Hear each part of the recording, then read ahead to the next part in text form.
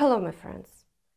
Today, the occupiers continue their high activity along the entire front line. Over the past day, they conducted 95 assaults, which is a significant figure. Unfortunately, almost every day they achieve some, albeit small, successes. They also continue shelling. Yesterday evening, they launched drone and missile strikes on Pavlograd and Kharkiv, and this is only what is known at the time of creating the video. In Pavlograd, most of the city was left without electricity due to enemy shelling, the city council said. There is also no heat and water supply. Now, let's turn to the situation along the front line, starting with the Kupiansk direction. Here, the occupiers didn't conduct any attacks in the area of Sinkivka, and there was no significant activity along the front line. However, in the area of the village of Tabaivka, they decided to try again to advance and are storming the village, which the Ukrainian armed forces have reclaimed. So they conducted 2 attacks over the day, but haven't achieved any success so far. The front line remains unchanged. In the Svatove direction, the situation also remains unchanged. Minimal shelling and no new offensive actions are reported. In the direction of Kreminna, the occupiers have also not achieved success. Today, they are only conducting shelling of the village of Torske. However, in the Siversk direction, the intensification continues. Today, they are once again attempting to break through to Bilohorivka and conducting intensified shelling around the village. 3 attacks have been carried out over the day. Additionally, battles are taking place in the area of the village of Rozdolivka, where the occupiers are also attempting to shell the positions of the Ukrainian armed forces within the village. There have been no advancements along the front line over the day. In the Bakhmut direction, the occupiers are conducting offensive actions in Bogdanivka and attempting to advance in the area of Klishchiivka. There is a significant intensification with 17 attacks over the day. They haven't succeeded in reaching the village of Ivanivske, and the front line remains unchanged. Although today they continue shelling to make it easier for them to later storm the remaining positions of the Ukrainian armed forces. So we are currently awaiting the results of the battles, but the situation is very challenging. The Ukrainian armed forces reported from the ground yesterday evening. The Russians moved in the direction of Chasiv Yar again in the plantations. We are working. In the Avdiivka direction, it's simply hell, with 38 attacks over the day. This is in addition to the local battles already raging in Avdiivka itself. Today, battles are taking place towards the villages of Tonenke, Prvomaiske and Nevelske. However, the occupiers still have no success here as before. Meanwhile, in Avdiivka itself, fighting continues within the city. The occupiers have cut off the railway and are attempting to expand their success further. So it's hard to believe, but yesterday evening, the Ukrainian armed forces once again began to report unofficially that the occupiers had advanced further into the private sector near the Avdiivka quarry. While one map had already confirmed this advancement 2 days ago, a closer look at the situation reveals that, according to the latest data from the Ukrainian armed forces, the occupiers have advanced approximately 2 streets further east from the confirmed front line. So this means that their advancement overnight amounted to approximately 300 meters.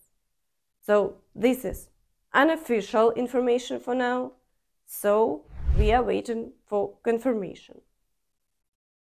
From the southern side, the occupiers continue to advance into the depth of the city as well. However, they haven't achieved significant success here either, so the front line remains unchanged. And we are waiting to see how events will unfold further. Additionally, Elon Musk commented on the appearance of Starlink terminals in the hands of the Russians on the front lines. Elon Musk reacted to reports about Starlink in the Russian army. SpaceX has not sold its Starlink satellite communication terminals to Russia, either directly or indirectly. This was stated by the owner of the company, Elon Musk. A number of false news reports claim that SpaceX is selling Starlink terminals to Russia. This is categorically false. To the best of our knowledge, no Starlinks have been sold directly or indirectly to Russia. I think everything is already obvious here. In the direction of Mariinka, the occupiers conducted 28 attacks over the day. So in my opinion, there hasn't been such a high number of attacks in this direction for a long time. Most importantly, these attacks were only in 3 areas around Krasnohorivka, the village of Pobeda, and Novomykhailivka. So far, there have been no reports of any successes by the Russians, and the Ukrainian forces continue to hold their defense. Meanwhile, the occupiers haven't stopped shelling, and all border villages are under fire. In the Vuhledar direction, the occupiers have resumed attacks near the village of Priutne. As before, they are trying to expand their controlled territory here, but they haven't achieved any success, and the situation remains unchanged. Additionally, there is information that the occupiers have created a specific defensive line from Volnovakha to Olenivka. Muscovites in the Donetsk region assembled a 30 kilometers long Tsar train, which includes more than 2,000 cars. A continuous structure of freight cars stretches along the branch from the railway station in Olenivka to Volnovakha and has about 2,100 cars of various types. The construction of this wagon centipede began in July 2023.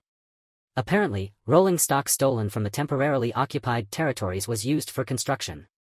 This is a very specific engineering structure, the effectiveness of which is difficult to assess. The idea is clear, an obstacle to the advance of the defense forces. It can be considered as a separate line of defense, because it is extremely difficult to damage, move or blow up a 30-kilometer mass of metal, and the movement of equipment through such an obstacle without breaking through the corridor is impossible. As seen, the longer the occupiers stay on our land, the more fortified they become and build defensive lines. So it's reported that in Mariupol yesterday, anti-aircraft defense systems were active, and it seems that the Ukrainian forces are attempting to destroy the warehouses and bases of the occupiers, which are being brought here continuously. In the Zaporizhia direction, battles have resumed in the area of the village of Robotine, but the activity here is not the highest. So far, only one attack has been recorded over the day, and it was unsuccessful. The Ukrainian forces held their defense, and the front line remains unchanged, but shelling continues as before. In the Kherson direction, the occupiers continue shelling the right bank and periodically attempt to clear the Ukrainian forces' stronghold on the left bank. However, as before, all attempts are unsuccessful, and the Ukrainian forces, with the support of FPV drones, destroy all the enemy groups attempting to launch an assault. So, Russian military correspondents described the situation as follows. Today there were 4 attacks on the enemy's bridgehead in the village of Krinky. Tanks and armored fighting vehicles did not support us. Assaults without success. Ours retreated to their original positions. Units from the 328th Airborne Rifle Division, the 337th Airborne Assault Regiment of the 104th Airborne Assault Regiment and the 26th Motorized Rifle Regiment of the 70th Motorized Rifle Regiment launched attacks on the village of Krinky today. Unfortunately, today, due to a lack of armament, we are losing time and cannot reinforce the advance on the left bank to expand the stronghold. However, perhaps the command has completely different plans and they may not even plan to expand it. So for now, it's a mystery. Meanwhile, Britain has sent key equipment worth $100 million to Russia, including semiconductors and drones. UK suppliers exported critical components, including semiconductors and drones, worth more than $100 million to Russia in the first 10 months of last year. About $15 million worth of the goods were supplied to Russia directly from UK warehouses. The figure represents a dramatic curtailment in trade between Russia and the UK compared with 2022 when critical components worth about $770 million were exported. But British technology is still finding its way to Russia's military, often indirectly through foreign third parties, nearly 2 years after the full-scale invasion of Ukraine began. And that's all from me. Don't forget to like this video, subscribe to the channel, and hit the notification bell to stay updated on all the latest news. Thank you for watching and see you next time. Bye bye.